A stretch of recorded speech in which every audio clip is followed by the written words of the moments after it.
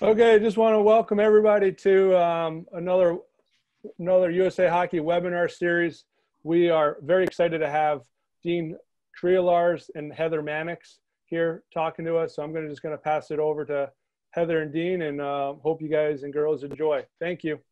Thanks, Dave. So it is my pleasure to introduce one of the leading researchers in physical literacy and a good friend of mine, Dean Kriellaars. Dean's a pretty humble guy, so I'll give you a quick background on him. So he's done an extensive amount of research in the area of physical literacy, but he's also worked with some very high-level sport organizations as well, not limited to, but the Swedish Ice Hockey Federation, Swedish Gymnastics, FIFA, and he's also the scientific director at Kriellaars, which is the Circus Research Institute associated with the Cirque du Soleil. And for those of you who don't know, performers in the Cirque du Soleil are arguably some of the most physically literate people walking this earth right now. So USA Hockey recognizes the incredible importance of physical literacy, not just from a athletic performance standpoint or an injury prevention standpoint, but in like the holistic development of our kids as a whole. So we are super happy and excited to have you, Dean. And with that, I'll give you the floor. Oh, thank you very much. And first, it'd be there are some silver linings with the COVID virus, and this is one of them. Because of the fact that a weird constellation of events occurred, this allowed this kind of webinar to happen. So I also want to acknowledge the fact that USA Hockey is, I almost had to give up my passport in Washington, D.C. a few years back when I said USA Hockey was one of the best places in the world implementing physical literacy. And I got text from the government saying, turn in your passport. But I do believe that USA Hockey is one of the lead agencies in the world trying to use physical literacy for development of its players and coaches. So I want to acknowledge that. So my seminar today, webinar, is called Sport Powered by Physical Literacy. And what I'm going to be talking about is having you understand what physical literacy is and what it's not. And this will be a first in a series of webinars, hopefully, to take us forward and saying, how do you actually employ it? I'll give some hints as we go. Physical literacy can help sport, whether it be in hockey, lacrosse, football, any of the sports that we can think of, both in two ways. One is improving in sport excellence, meaning we're going to have every individual increase in their competency and their ability. So that's the classic performance excellence model. But also it is very valuable in helping people keep people in sport. So excellence and participation. So they're not mutually exclusive. You want to have both excellence in performance and participation. And today I'm just going to touch on both of those. The term physical literacy is interesting. And I wrote a paper in 2019. It was published in 2019, accepted in 2018.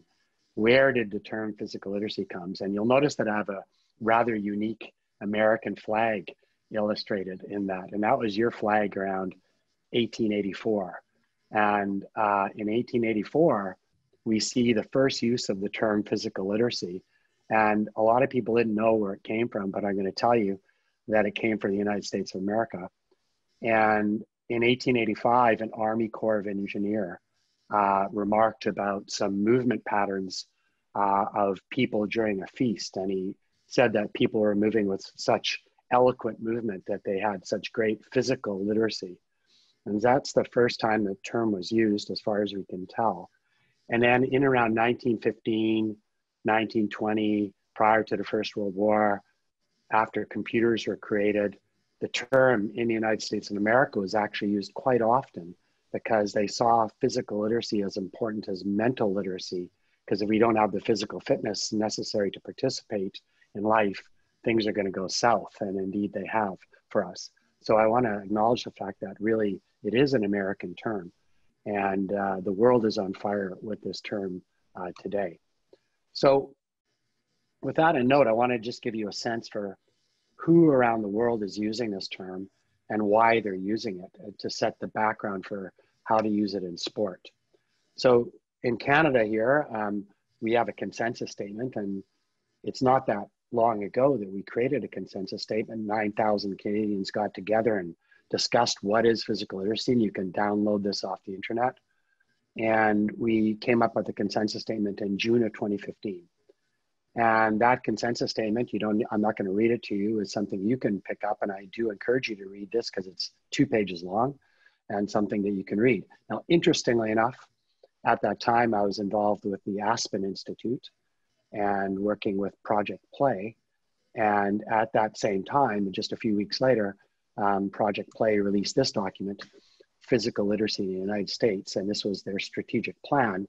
And we purposefully aligned those 2 documents so that both Canada and the United States would have some common footing in using the concept of physical literacy to help the public, sport, recreation, even in the education sectors.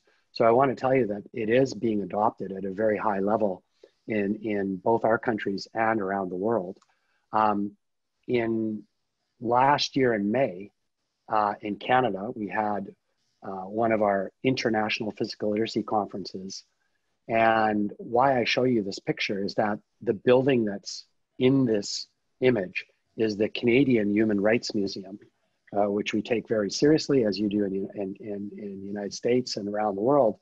Human rights are very important things. And this International Physical Literacy Conference was in part housed inside of our Human Rights Museum because my government sees physical literacy as a human right.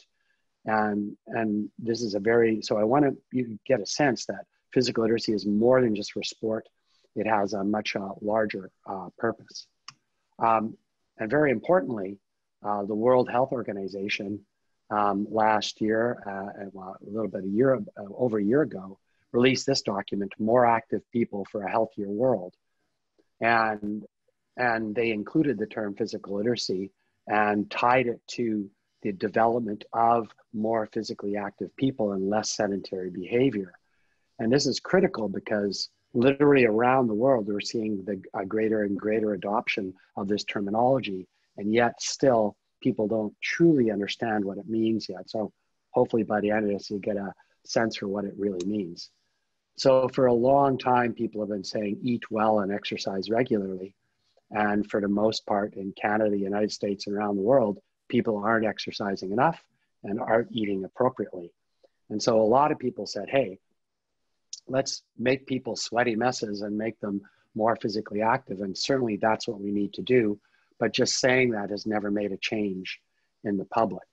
So this is an American study back in 2008, and that's Colonel Troiano.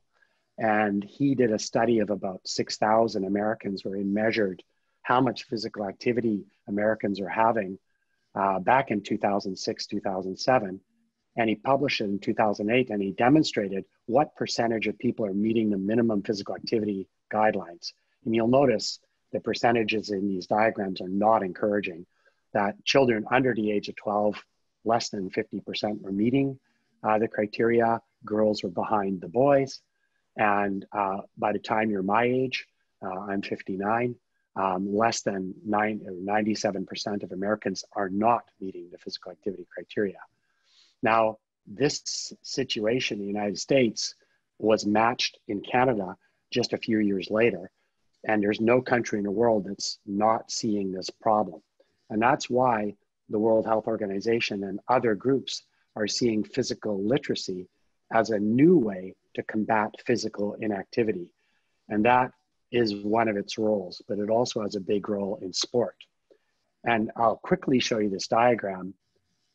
We know as scientists, geeky scientists like myself, do these studies where we measure physical activity, and we can show very clearly that all of these things around are related to physical inactivity. If you don't move a lot, you can get diseases, you can get fractures, you can pop your knees, and you can even have psychological problems and conditions develop related to physical inactivity. And despite knowing this, despite this being a fact, people still don't get busy with being physically active because of the society and culture that we've created.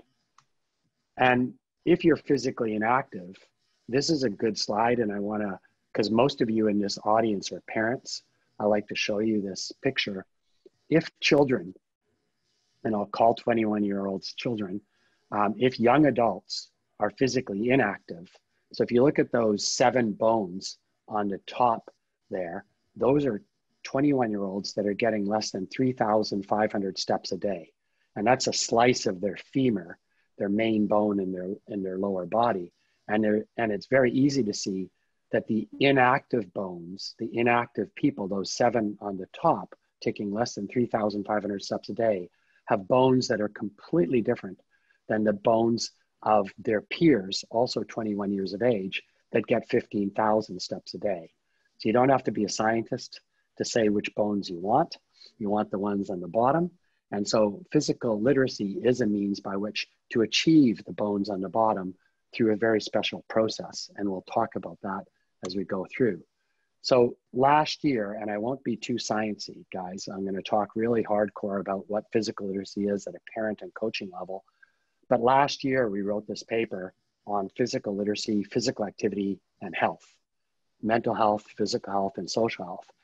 And over here was the first ever circuit diagram, excuse me, where we demonstrated what physical literacy is in a very simple diagram. And I'll show you a better one in a second.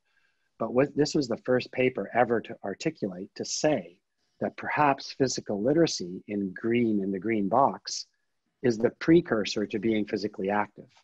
And if you're physically active, we already know that you're going to get better physical health, better mental health, and better social health.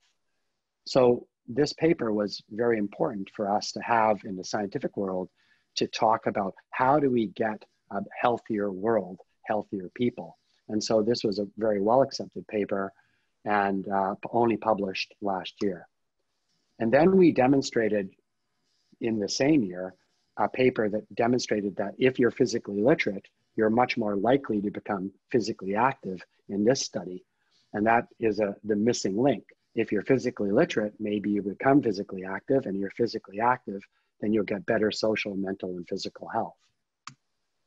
So that's good news for society, that maybe physical literacy is a missing link to becoming physically active. But what does it mean on a day-to-day basis in terms of if you're a coach or a parent? And so if you read all of the definitions in the world on physical literacy, I've taken the top 10 words out of all the definitions, and they're not really that different. And if you look at the words as a parent or a coach, there's not a word in there that you look at, you're saying, hey, that's not what I do. You should say, yeah, I'm about developing movement skills. I'm about developing competence. It's a lifelong thing. I want kids to have the knowledge and understanding to do it. It's about you. And I want you to be motivated and confident as well. That's what physical literacy is all about. Not about creating kids that are sweaty messes, which is a good thing. It's about creating people that are competent, confident movers and are motivated to move. So when you simplify physical literacy to its core, it's illustrated in this picture here.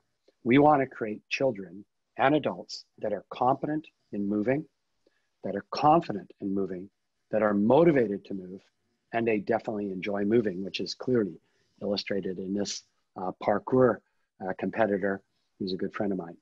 And if you put this into a diagram, and yes, you're right, if you look at her upside down, she's got an upside down smile. And so she's not frowning, she's actually smiling upside down, which is a wonderful thing. If you think about physical literacy as a cycle, this kind of animation shows you what physical literacy is really about.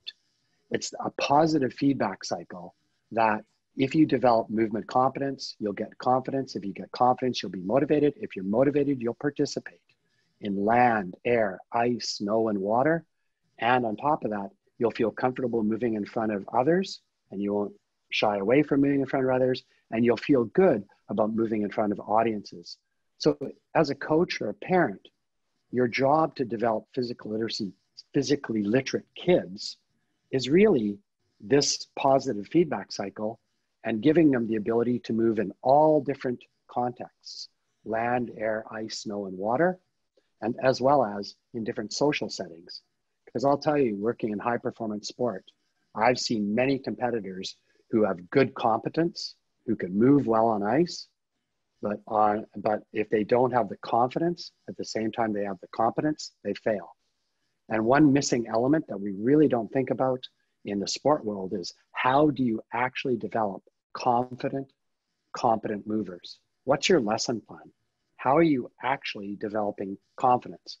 And I watch a lot of coaching sessions, and it is very easy to erode the confidence of athletes. So we really have to think about that. And USA Hockey was revolutionary many years ago in creating ads, if you remember them, where they actually showed this is physical literacy. And they talked about kids playing on land, on their bikes, in water, in the air. And they didn't even show a puck or a hockey stick. And they were really messaging that we want children to be able to be competent in all those environments, not just on ice. We need ice competence, but we need the ability to move in all those other environments. And that's critical. So this positive feedback cycle is the core of the physical literacy process. And it is critical to think about what are you doing to make every single one of these arrows in action in your coaching sessions.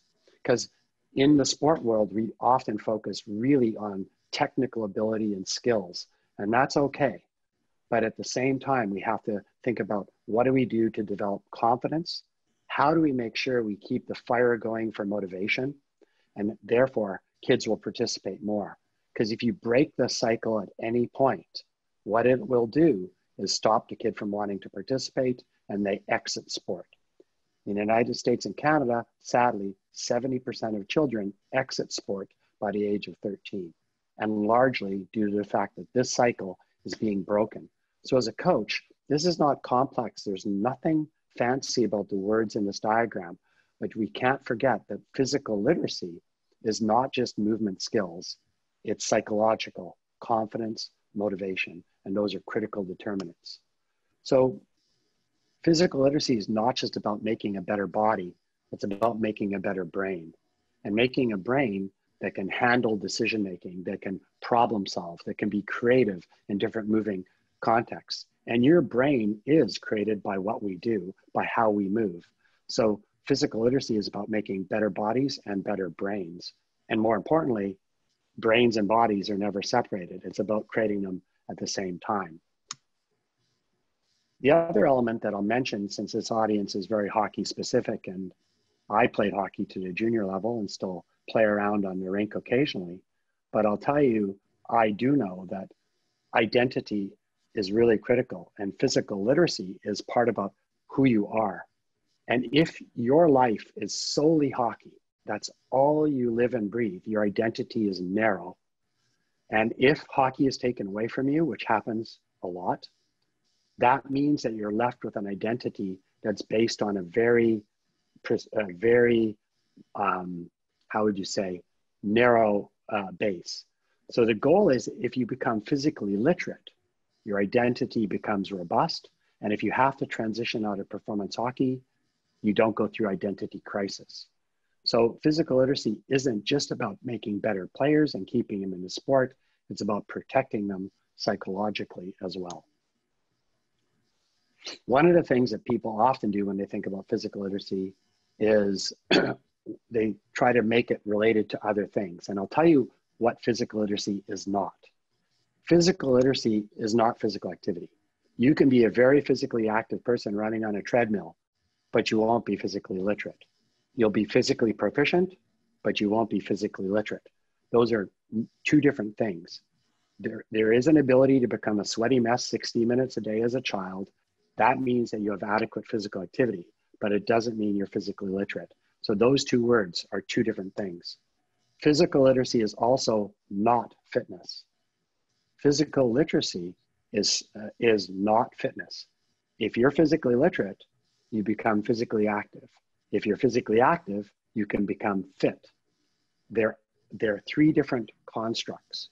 Fitness is strength, endurance, power, cardiovascular endurance, flexibility, and body composition. Those are things that come from being physically active. And the last thing I'll say about what physical literacy isn't, it's not fundamental movement skills. Fundamental movement skills are very important in life. Being able to throw, catch, slide on ice, being able to fall, being able to avoid a collision. Those are parts of the competency elements of physical literacy, but they're not physical literacy in and of themselves, because there's that psychological stuff too, confidence, motivation, etc. So I want to go right to the point. What does a physical literacy enriched coaching session look like? And what does that mean? And if you take that away from today, that's a huge accomplishment from a short seminar. So I'm really happy to say USA Hockey has created a wonderful infographic called The 5 Essential Elements of a Quality Practice. And so I've just taken their banner here and I've broken it up into this bit. They've identified 5 of many. There's probably 30 quality elements that should be part of every coaching session. And they've identified 5. Fun, lots of touches on the puck, problem solving, the ability to make the practice like a game, and the last one is to have the appropriate level of challenge. So I'm going to use physical literacy to talk through these 5.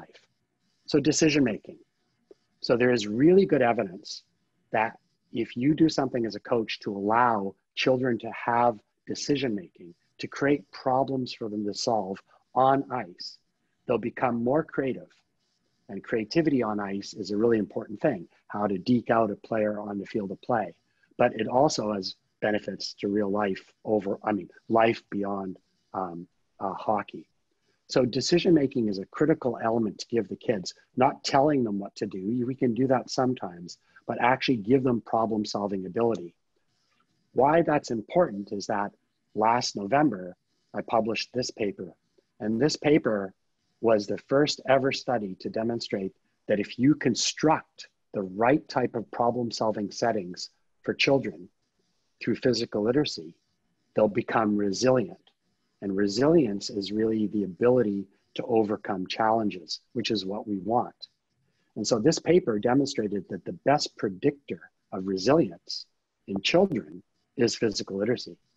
Not how much activity they do, not how fit they are, but how physically literate they are, which is really interesting.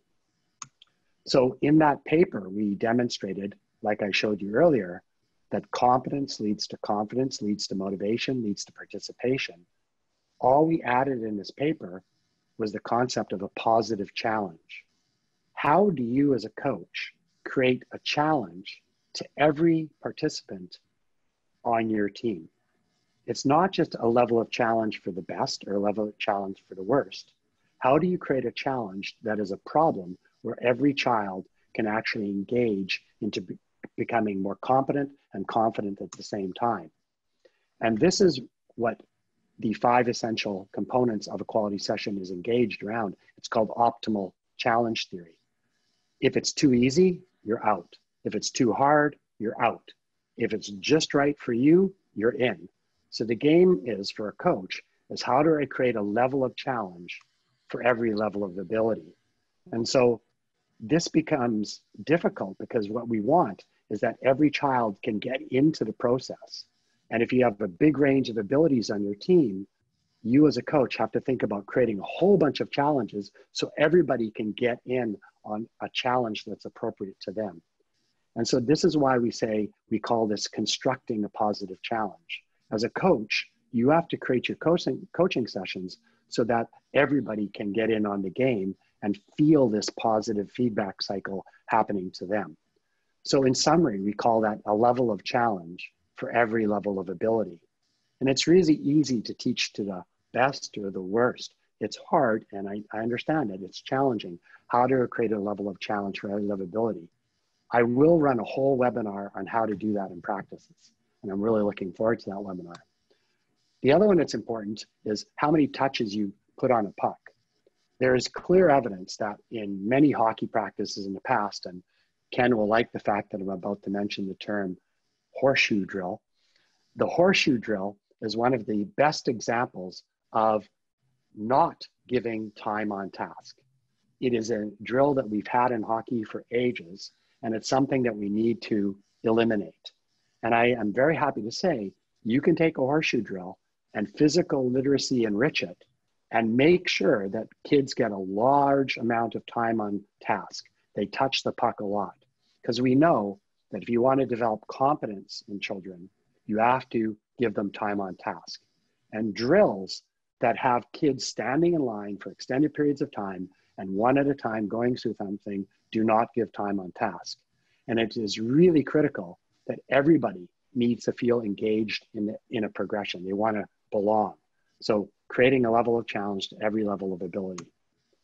The other one that is not listed on the USA Hockey Essential 5, but is implied in it, is the concept of confidence.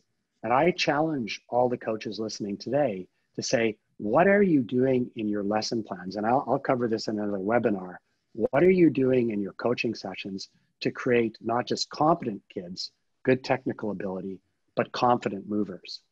And really think about that, because it is very easy to say words as coaches that can take away confidence from children. So you have to create in your coaching sessions authentic training circumstances so that kids can see how these skills can be used in games. That's when we talk about it is like hockey. But you also have to be very careful with your words and practice design, not to steal confidence away from children.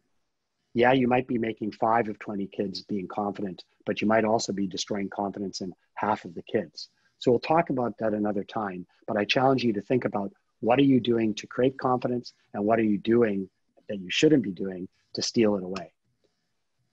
This is something that Heather Mannix takes very seriously, and her supervisor, Amanda Visick, fun, enjoyment, and happiness. And we know that the number 1 and 2 reasons people stay in activity are for fun and friendship. So fun is in the moment.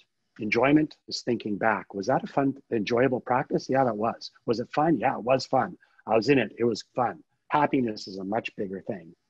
But in the end of the day, if you don't create fun, enjoyment in your coaching sessions, you're going to get people that drop out and want to leave for the right reasons. We want to create quality sport experiences, and in quality sport experiences, it means fun and enjoyment. And Amanda and Heather created the fun integration theory, and they have some really good tips for what is fun from the point of view of a child. And it's trying hard, being a good sport, getting positive coaching, learning and improving. Everybody wants to learn and improve, and children see that as fun, which means a level of challenge to every level of ability. The other element that's embedded inside of the physical literacy enriched coaching session is the concept of connection. It is really important for a coach to think about the fact that it's not just about creating friendship in sport, it's about creating connection. You don't need to have friendship with every single team member, but you do want to connect to them because, hey, we all enjoy hockey, or I really like the hockey rink. That's connection to a place. So when you're thinking about your practices, you have to think about, how am I creating connections for all my players?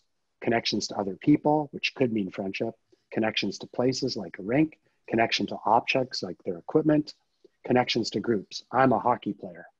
Why I'm talking about connection is that there's very clear evidence that if you create connection ability for your players, they'll want to belong, and belonging is what we want. So I've modified the diagram here to show you that in your coaching sessions, active participation, you should think about, how are you creating opportunities to make connections to people, places, objects, and things. And if you create connection, you're going to create relationships, and relationships drive motivation. As well, if you create fun and enjoyment in your coaching sessions, you'll drive motivation. And so you can see here, this is not a complex diagram, but it is a diagram that helps you as a coach think about the things that are essential to have in your coaching sessions. So it is really important in sport to create positive feelings. It doesn't mean that there aren't negative feelings on the field of play or in a training session. You can be worried, you can be concerned, but the trick is to create a situation where there are more positive feelings than negative, so that you actually have create these circumstances where children can see that positive feelings can overcome negative feelings. So fun is in the moment. It's not just smiles. Fun's the moment. Enjoyment is looking back. Hey, that was a good drill. How do you create confidence? Well, confidence is a positive feeling.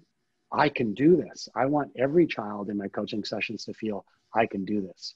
Competence means I have the ability. Are you giving enough time on task? Self-confidence is a very important thing. That's when a child feels that they're competent and confident at the same time, because that's what we want. Resilience, which we talked about earlier, is I think I can overcome this challenge. I'm going to get into this drill and I'm going to do it because you've created a drill that I can enter into and get better at. Self-esteem means, hey, I deserve this. This is happiness. I deserve a really good quality coaching session. And finally, belonging in hockey is not about fitting in to the mold. It's about saying, I have a place here as a human being, as an individual. So coaches really need to focus on creating positive feelings in sport. It's not about eliminating negatives. It's about creating positives that overcome negatives, resilience. So this circuit diagram is really what you want to think about, and you want to turn the green light onto it. You want to make sure you're developing movement skills, which then leads to confidence. And we want to create confident circumstances where that drives motivation. And if you're motivated, you're going to participate more. And the more you have time on task, the more competence you get. That's turning on the physical literacy cycle. And that's what you want to imagine for every player on your team, engaging this positive feedback cycle and not cutting it in any spot, which that means that you turn off the cycle, which is a quick way to lose your players. So I'm going to finish up with a couple of slides on, can we measure physical literacy? Now, I'm not going to ask any coach to do that, but I am going to tell you, we do some science and we do measure physical literacy. And one of the tools, there's many, there's over 7 different tools for measuring physical literacy. One of them is called the PLAY tools, Physical Literacy Assessment for Youth. And here's some data from that. We measured in 6,000 children, males and females, their ability to throw a ball. And we measured 18 different movement skills. And what I want you to see in this diagram is that in Canada, United States, Trinidad, Sweden, every country that I go, we see that girls and boys at the age of 6 throw about the same. But by age 7, boys throw better than girls, not because they're boys, but because we mistreat girls. And then as they develop with age and through the experiences that they have, the girls lag behind the boys. And by age 8, girls' competence in throwing is lagging behind the males. And you can start thinking about hockey competencies here too, about USA hockey and male hockey versus female hockey. This is 16,000 kids where we measured 18 movement skills. So there's 18 movement skills on this list, some for body control, some for object manipulation, some for moving, and some for controlling your body. And what I want you to see from this diagram is that when boys are better than girls, males are better than females, the bars are on the right-hand side. When girls are better than boys, the bars are on the left-hand side. Now, society says that there should be no difference. There should be no difference at all. And why I show you this is that this is gender bias. This means that in sport, recreation, physical education, we're not giving equal opportunity for females to develop their competency in movement. And what that means is that when we measure the confidence in females, what we find is that at age 8, boys and girls develop confidence about the same at age 6 and age 7. But when we measure confidence in girls, because they lose confidence at age 8 relative to the boys, their confidence sinks. And this is true for boys as well, who don't develop confidence. And here's the sad news, and this is physical literacy in a nutshell. When we ask children, if you tilt your head sideways, you'll be able to read the question, I believe that being physically active makes me happy. And if you ask 5-year-olds that question, they all say, yeah, we're crazy with happiness when we move. 6-year-olds, 7-year-olds, 8-year-olds, boys and girls are all happy moving up to age 8. but girls lose confidence relative to the boys because of gender mistreatment. And then they lose confidence the year after, in average, and then they associate unhappiness with movement. This is a wrong that can be corrected with physical literacy. We have now published 2 studies that clearly demonstrate you can eliminate this gender gap in movement competence using a physical literacy cycle that I showed you before. It is so good at fixing this that it can also eliminate injuries, not eliminate, dramatically reduce injuries that were associated with females in the past, in particular, anterior cruciate ligament injuries in the knees in soccer, in football, lacrosse, and rugby. We've been able to dramatically reduce those injuries using this approach. Not a physical activity approach, not a fitness approach, but a physical literacy approach. Hey, Dean. So what yeah, quick question. I think I'm done. Yeah. Go back one slide. So yeah. Just to be clear, physiologically speaking, up to a certain point, there should be no differences in competencies, physical competencies with girls and boys. I just want to make sure. So, yeah. Right. Under the age of 12, prior to sex differences really appearing, sex is basically hormonal and genetic.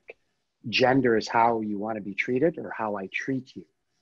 So in our physical education curriculums in the United States and Canada, by grade 4, all children should be competent, entry-level competent in those land-based movement skills, that list.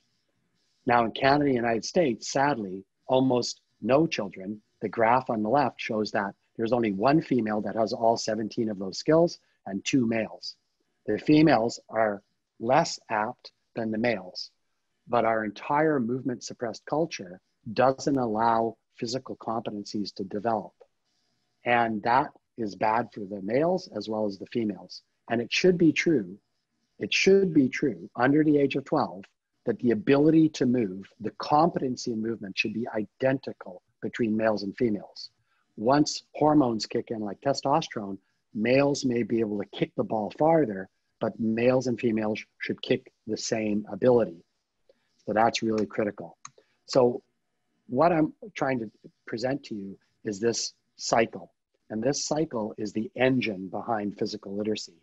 And we have a much more complicated diagram, which Ken likes. I'll show you that in a future one. And it does help becoming a better coach. So into the future, I'm going to give a seminar called Physical Literacy Enriched Coaching Sessions.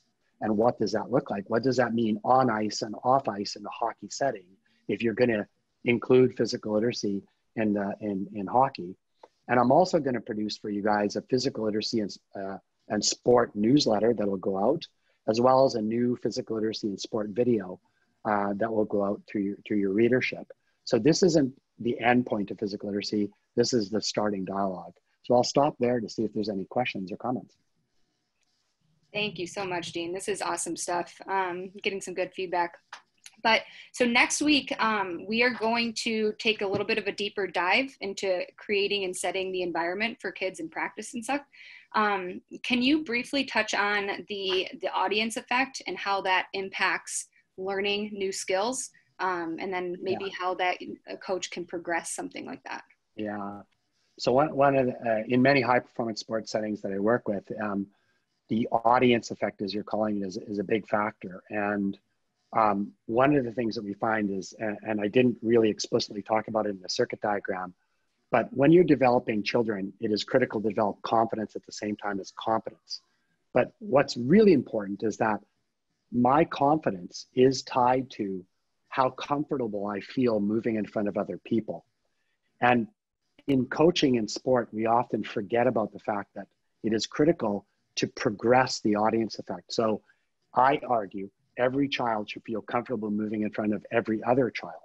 In addition, every child should feel comfortable moving in front of different audiences, like a high-level coach, or in front of their parents, or if you're older, in front of a relationship, like your boyfriend or girlfriend.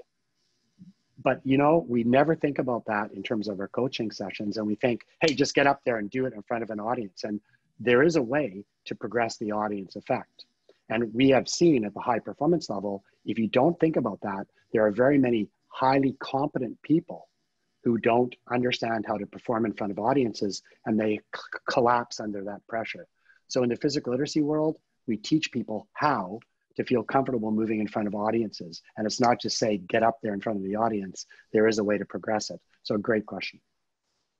Yeah, this is, I mean, it's a big thing, especially, you know, with kids when they have to, you know, go to different tryouts or at, you know, development camps or tryouts for those, knowing that people are in the stands watching them, it will impact their performance. Right. And so one of the greatest negatives we see is when you have a lineup and you have kids performing in front of other kids, they can be socially inhibited. And because even though there's kids behind you, you know they're looking at you. So that socially inhibits you and creates peer pressure, which is the worst way to learn a movement skill. Mm-hmm. So you need to get rid of that effect. Do you have any tips on how a coach might do that? I mean, I know like with some things we do with like chaos drills where everybody is doing, you know, the same thing at the same time. Nobody really has time to look and watch and, you know, criticize somebody else's movement because everybody's actually participating. Right. And so a lot of people, when they listen to this, can negatively react saying, well, Dean, you're against competition. No, I'm a super competitive guy. But taking adult competition and applying it to a child is the wrong thing to do. You want to create rivalry at the right level at the early stages and progress competition and progress the audience effect. And I have many tips. And when we do the webinar on physical literacy and coaching, I'm going to deep dive into how to do that and modify your drills so you can progress rivalry and progress the audience effect. Awesome. So one more I have is obviously a lot of people have a lot of time on their hands and kids are looking for things to do and you know, to get better, not only at hockey, but become better athletes.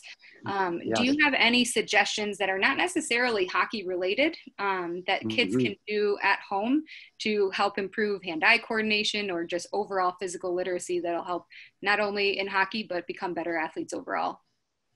Yeah, I mean, to put you on the spot. It's a great one. I mean, especially in this era. Well, USA Hockey and many of the NGBs in the United States are truly adopting the notion of sport is about developing a person as a whole, then the athlete, then the player in the specific sport. And I completely endorse that thinking. And it's really interesting because I would truly argue that if you put your kid only in hockey, which is a very common thing in Canada, and stick him only, and they'll become physically proficient in hockey. But if you actually look at the hand-eye coordination drills that you can do that are not hockey specific, the people that we, in the performance world, in the performance hockey world, have unbelievable control of their top hand on the stick, which controls the ability to control that puck on the stick. And that comes not just from, you know, playing with the stick, but other things like lacrosse, juggling, all these other different skills that are not on ice. We know very clearly that there's transferability of many different movement patterns from one different context to another. And so it is really important for parents to say, yes, I want my kid to be in hockey and hopefully my kid wants that too, but to give them a diversity of experiences in land, air, ice, snow, and water, and not just pigeonhole them solely to the hockey experience. Because there is very clear data that shows that the best performers in the world had a diverse movement experience growing up. And that's irrefutable. It is true, I cannot lie. You can be a great hockey player just doing hockey. But the best of the hockey players came from a diverse movement experience. So parents, think about a way, and coaches, don't be a hoarder. Don't just hoard your kids and don't say you have to do hockey, you can't do football, you can't do soccer. Learn about the child as a whole and realize that they do all these other skills and encourage them to do that, not just hoard them within the hockey context. Everybody needs to, we don't have a multi-sport problem, we have a multi-coach problem. Coaches need to cooperate between sports, and I'm very proud to say that the NGBs in the United States in many different sports are now beginning to do really good communications between them, saying, how do we make a better athlete development model that allows our children to participate in different sports? So great question, Heather. Yeah. What are your thoughts on doing, you know, like specific activities like learning how to juggle or jumping? Yeah, sure. You know, there's nothing like giving a child a competency progression and putting him into it. I mean, Heather, you know full well, I'll say one thing. You could send out to this entire group the performance core. So we've got, as you know, I've given USA Hockey the performance core routine, and it's got level 1, level 2, level 3. And we have children that are 5 years old doing this core routine. So, and it goes all the way up to high performance circus artists. This is not a trivial core routine, but once kids get locked into it, they see themselves getting better, they become more confident, and it's a physical literacy enriched core routine. Not a strength core routine, but a physical literacy and core routine. So I encourage you to send out the link to the performance core routine, and that's something that every kid can do, and is a really good example of physical literacy enriched exercise. So send that out, and that's something that the kids can do now and get a rock solid core. Perfect. I have 2 questions here, okay? So the first one coming in is movement screens. For example, the FMS, SFMA have become popular in recent years. Some of the research and literature in review of these systems are mixed. What are your thoughts on their value here? Yeah, what a great question. And certainly that's my research area, so I'll be able to help you out with that. So functional movement screens and FMS, and happens to have the same name as fundamental movement skills, they're 2 different things. So in the rehabilitation, athletic trainer, athletic therapist, physical therapist world, we developed a thing called functional movement screens. And so I'll speak to that one. And the concept behind that was absolutely right. There's no doubt that looking at movement competency and trying to find deficits in movement competency might be linked to injury potential. The problem is that the functional movement screens that people developed were really not that good for high performance sports. They were really more generic audiences. And literature review after literature review after literature review shows that these functional movement screens are not prescriptive nor prognostic. Prescriptive means they don't tell you how to fix the problem, and prognostic means that they actually don't predict injuries. And what that means is that if you fix the problems on the screen, it doesn't reduce injuries. But the concept is right. So large number of studies have shown that, and I'm not saying they can't be useful, but to say that you have to fix them is the problem. So I, as a person who believes in movement competency to a high degree to prevent injuries, believe in the concept of screening. But to say that that one screen is predictive in our sports is already been shown not to be true. It's not mixed. It says on aggregate, it doesn't work. It doesn't mean it doesn't have value. But what are the competencies that people need on the field of play to perform? What are the competencies that actually lead to injury? When we think that way, there have been studies that show that very specific competencies can eliminate injuries. I'll give you the example. In football and soccer, the ability to cut or change directions when you're on land is related to injury potential. And there's now very clear evidence that if you improve that competency, and in females, I can tell you the numbers, females pop their anterior cruciate ligament 6 times to every 1 male. And that is a gender difference. When we give them the competency level that they should have, because they weren't given it because of our gender bias, it reduces their injury rate to 1.5 to 1, meaning that the competency was responsible for 4 injuries, not the fact that they're male and female, but because we didn't give them the same time on task, leading to deficits in motor competence, leading to much higher injury rates. So that thinking is good thinking. It just needs to evolve. I'm glad you brought that Long up. answer? No, that's a great, no, that was a great answer. We have another great one here. So how do you think this information can be implemented for those who work in the collegiate setting? So what I take from that is you know, is there a cutoff, like you have to be physically literate by a certain age, or you're, you know, go ahead and answer. Yeah, great question. Oh, absolutely, great question. So in Canada, through the Public Health Agency of Canada, which is our safety organization, we developed a program called movement preparation. And movement preparation was designed for soccer, and it has levels 1 to 8. What's the published ones have levels 1 to 3. The publicly available ones have levels 1 to 3. Now it's really interesting because at NCAA Division I soccer, you would still start off with level 1. We don't have age associated with it, and then you progress to level 8. But the game is that into the future, if you're a 12, 13, 14-year-old, you should be at level 6. But right now, the range is so big, because nobody focuses on that we don't have an age criteria for competency. So you have to say physical literacy can develop, and it goes from beginner to expert. So there's never an endpoint. Your physical progressions can continuously improve easily until at the Olympic level until 40. If you enter hockey at 40 years of age, and there's a huge rush of that in Canada, you enter for the first time, you're in a competency progression as well. So it's age independent, first answer. The second part is that physical literacy is as important, is age independent. It goes from cradle to grave.